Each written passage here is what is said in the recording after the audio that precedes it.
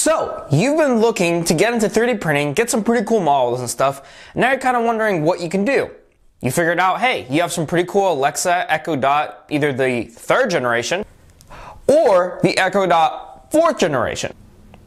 Now, regardless if you've got this generation, the other one, even 1st and 2nd, these models will work for most of them. This video is done to inspire you what really cool stuff you can do with 3D printing and a couple of my favorite models that I made to really get some pretty cool effects out of these devices. Now, coming up at number 1, I'm going to start from the most basic models, the easiest ones, and work my way up. And I try to do a mix for both different generations. The first, simplest, but really cool model is this one. Now, keep in mind, I will have obviously links in the description down below for every single one of these models. This is model number 1.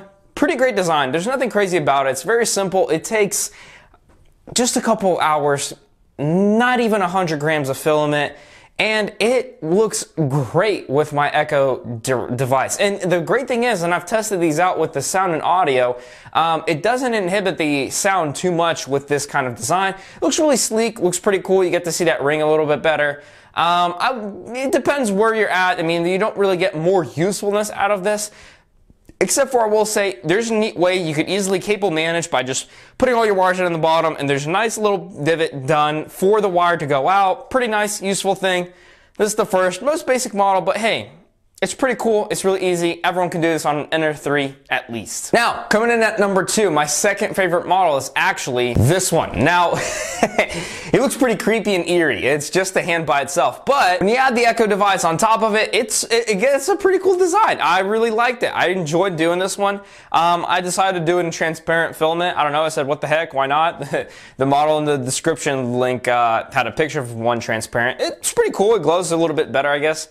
But this was scaled, okay? So this was scaled. I know it was about 118%, but you have to double check for the 3rd gen. It's made for the 1st and 2nd gen Echo Dots. Obviously, this won't work with the spherical one perfectly, but pretty cool if you want to be creative, get some sort of artsy look, or people come to your house and like, hey, where the heck did you get that? I 3D printed it. Pretty awesome.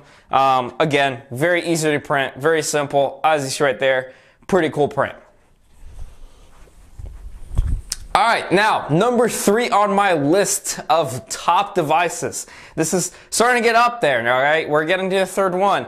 This one is probably the, I hate to say this, almost the most time-consuming one, very surprisingly. It took a lot of parts, as you see right there, run a time-lapse, but playing homage to Alexa. Loved it. This is from The Incredibles. If you didn't watch it, I don't know what kind of childhood you didn't have. Pretty cool thing, you know. Obviously, you plop in the Echo Dot 4 chip, and it looks very, very cool and eerie. Now, this model definitely can use some work. The guy that started it, I guess, as a beginner, listen, this is much better than I can do. I'm not trying to criticize. I'm just giving you guys a warning before you go out and print this. Thinks it's absolutely awesome. It doesn't have any design for the cable management, really.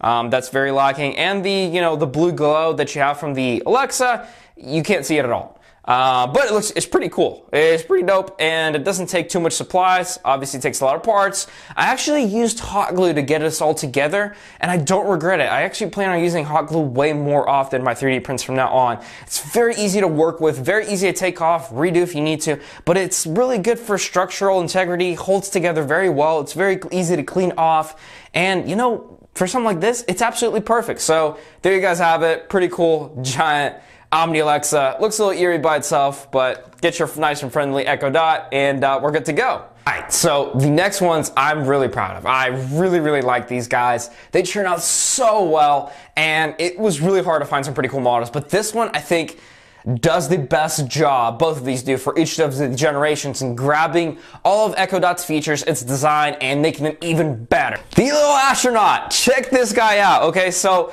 as you see right there, he's got a perfect little stand for the Echo device. He's got divots done, little holes, all for cable management. It's done in the back. They did a great job with that. You can see the blue light as it shines up, and it's just perfectly designed.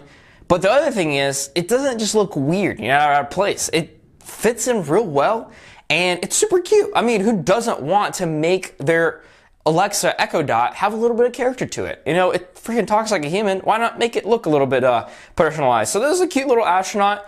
I really like this one. This one was really, really cool. I think it's my favorite one, believe it or not. I do think it's my favorite one. The next one is really good though, okay? The next one is really good. It's my favorite one for the Echo Dot 4th gen, all right? Let me keep that in mind. Because you're very limited with what you can design with a speaker being a freaking spherical ball. But this, using it as the astronaut's little helmet, absolutely perfect. Highly recommend it. Go check it out, guys. I did print this with some supports. Obviously, you don't have to scale it. Like 5% info on all of these. One-shot print. Didn't have to assemble it. Very happy with how it came out. Go get one yourself. Do it. So you have stuck around for this video. You've enjoyed some time lapses, had some pretty cool models.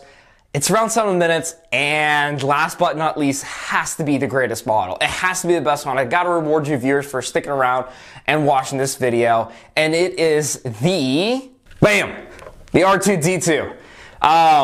This was so much fun to make. Now, this was hard to make because, like the Omnilexa one, it required a whole bunch of parts. You did have to assemble it. It's a little bit more tricky with the support, so if you're a novice and new to 3D printing, you know, you can get this done, but just generate supports everywhere, have 0% info for them. That's basically what I did.